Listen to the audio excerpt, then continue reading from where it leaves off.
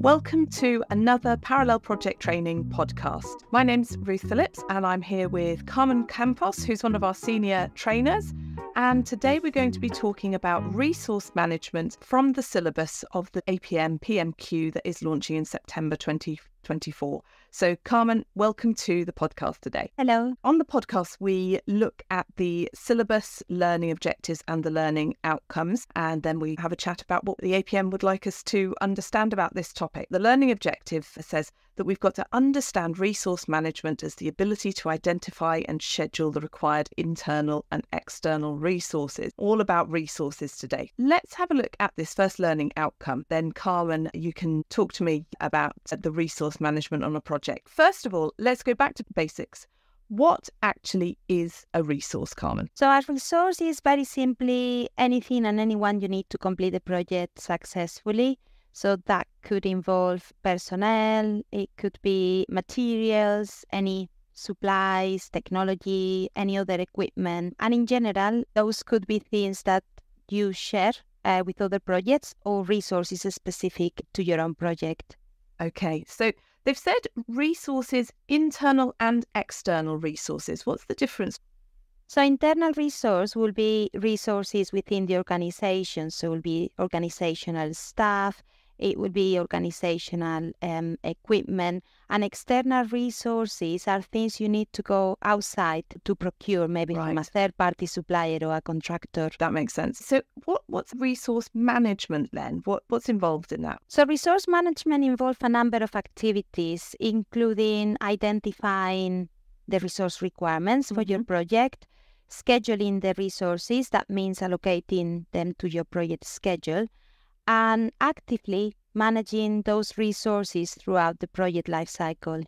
Right. We've got these three activities, and this is a pretty crucial topic because we've done all of the planning, the definition of the scope, etc. But unless we've got any resources, we're not going to get any of this work done. So it's fundamental to project success. Exactly. So our first learning outcome is that we've got to know how to determine the resources required and their availability to deliver activities within a project. So you told me that there were three activities within resource management. Let's talk about this first one then. How do you actually identify resource requirements in the first place? Okay. The first step is to understand very well the scope, especially if you're in a linear life cycle.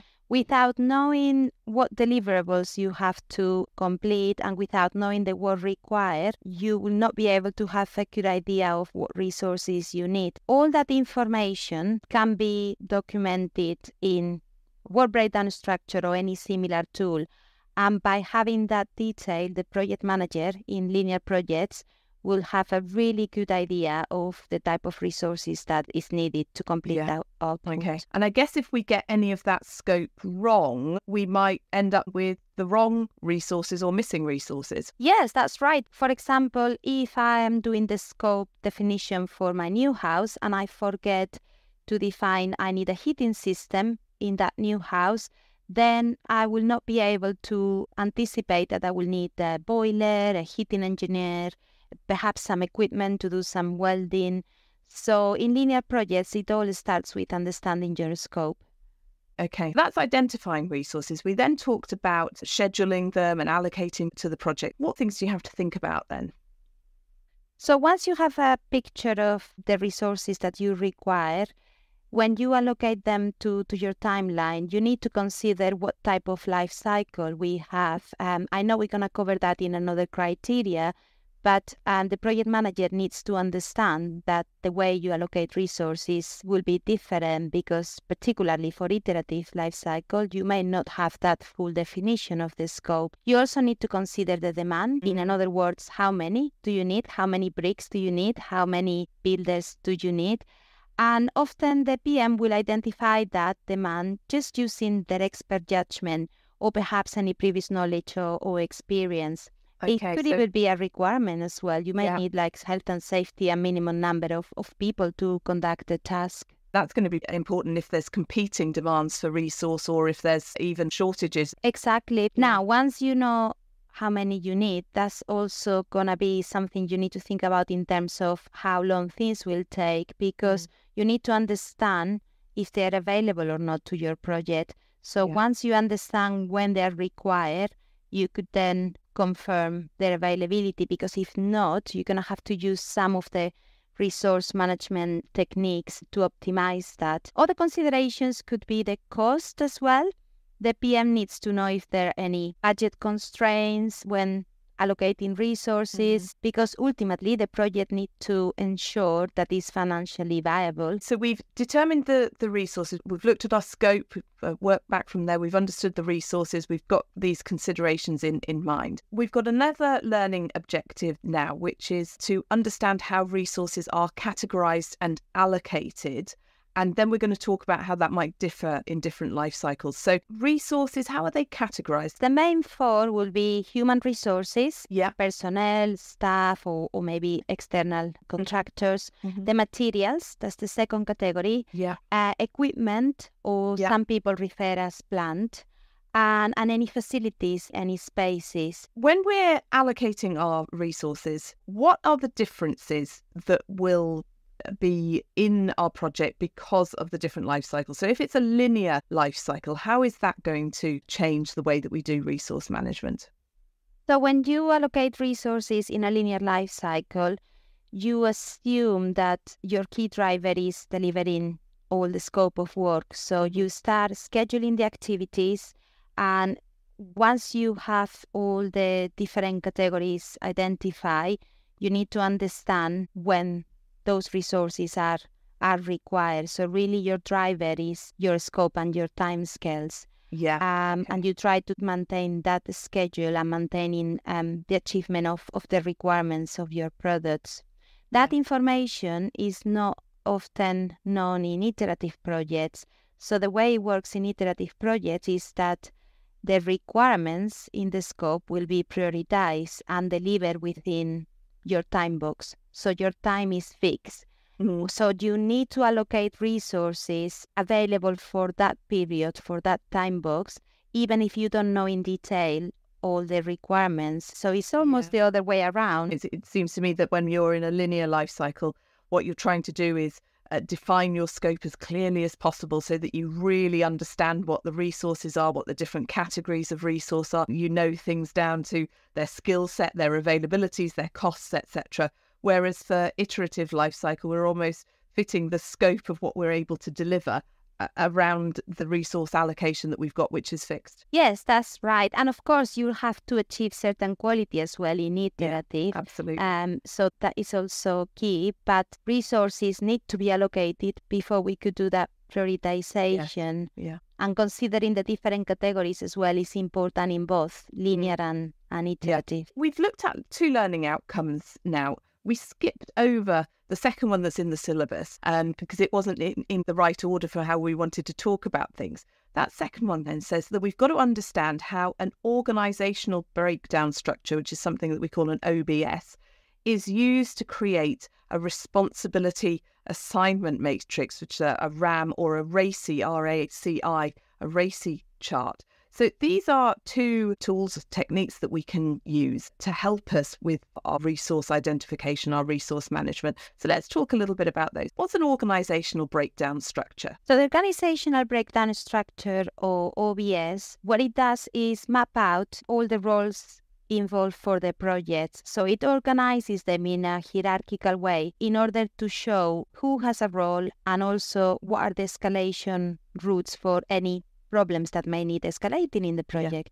Okay. We've had a work breakdown structure, product breakdown structures, cost breakdown structures. Now we've got one with resources and organizational breakdown structure. Exactly. So the organizational breakdown structure is a way to represent all these different roles, but the real power of it is when you combine that with the tasks in the work breakdown structure, because you could use that to start assigning responsibilities for the various tasks. Perfect. So that brings us on to the famous RACI chart, or the RACI matrix, or known as a responsibility assignment matrix. Describe this to me, Carmen, and tell me how this is useful. So a RACI chart is a very common tool to start identifying responsibilities and accountabilities. It stands for responsible, accountable, consulted, and inform is just a matrix to start documenting who will be responsible for a particular task, and also identify who will be the person in best place to become accountable, because often people use responsible and accountable with the same meaning, but it's not quite the same thing. So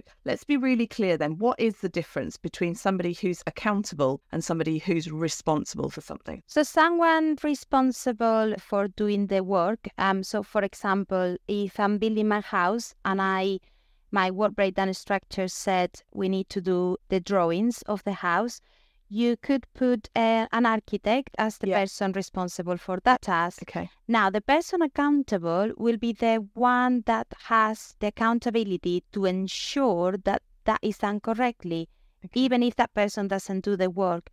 Often the person accountable may need to have some form of approvals or sign-off, and it's the point of escalation for the person responsible if that person comes across any problems during the work. So it gives clear lines of escalation. I always think of the person that's accountable has got a sign on their desk saying the buck stops here. Exactly. The person accountable will be the one who gets in trouble. If something goes wrong with that task, is the person accountable the one who gets in trouble. I've got to admit, I love a RACI chart. I think they're so useful. It's important to understand that the person accountable is the person accountable, because there can be those confusions between responsibilities and accountabilities. This is something that you can use to tease those differences out and to get to the true person that's got the approval or the decision-making accountability. What about the C and the I? What's the difference between somebody who's consulted and someone who's informed? Consultation involves two ways, okay? So for that particular task or work package in your work breakdown structure, you may need to consult certain people in the team or stakeholders, whereas informing is only one way. Informing just means keeping someone notified, keep them up to date. So for example, if you build in your house, the person responsible to do the drawings may need to consult the structural engineer to just check the drawings. It's two ways.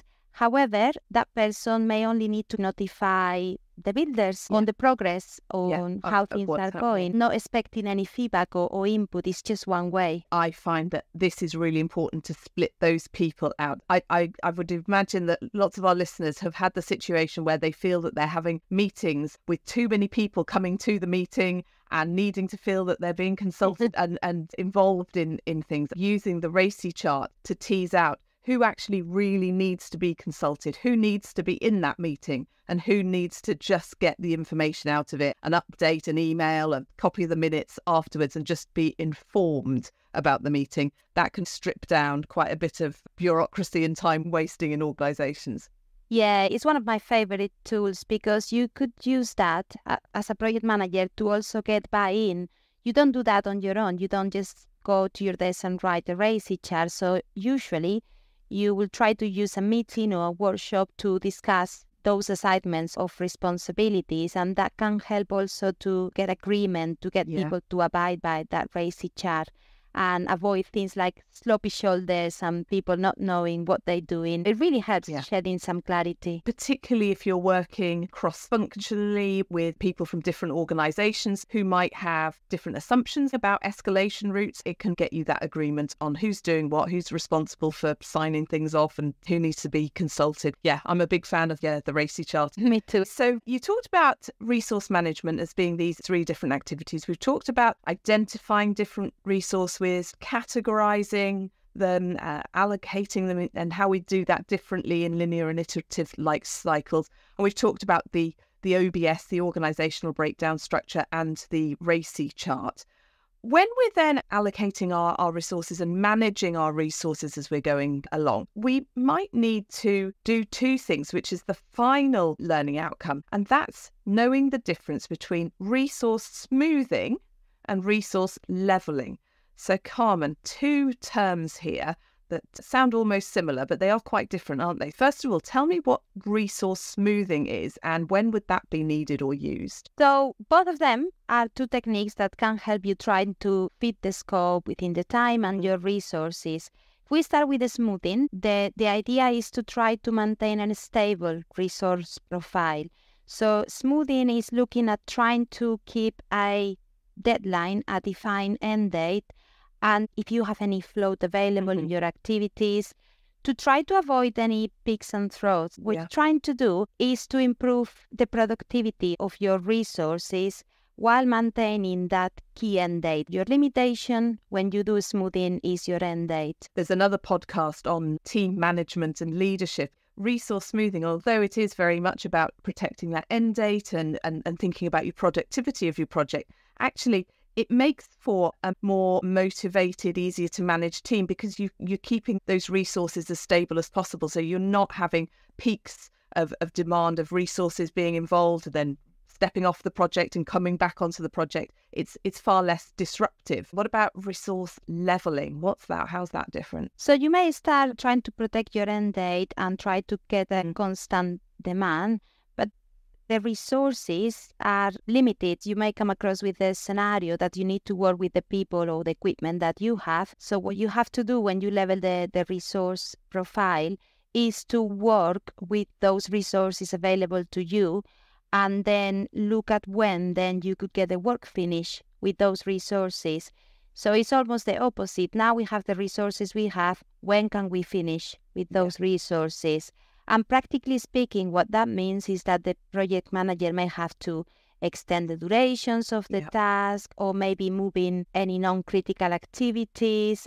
But often this results in a delay of the end date because your limitation here is the resource. Resource leveling is a pragmatic solution. I've only got the resources that are available to me. Okay, what's the best use I can make of them so that we can get this project done? And as you said, it might mean that the end date gets pushed out slightly. That's right. It's more reactive. Sometimes it's the last resort, but both of them, smoothing and leveling, the aim is really to use the resources as efficiently as possible. So therefore, the project manager needs to be proactive when scheduling and allocating resources to try to anticipate whether they're going to have to smooth or level their resource plan. Those optimization techniques for managing your resources. That's right. We've done a good review of resource management. We've looked at what resources are in the first place and then looked at how you identify them, categorize and allocate them, and then how you manage them over the life cycle of the project. Looked at a few different tools and techniques you can use, and also how things might differ on linear and iterative life cycles. Carmen, we covered quite a lot there. Yeah, that was good. Fantastic. Thank you. Thank you. Bye-bye.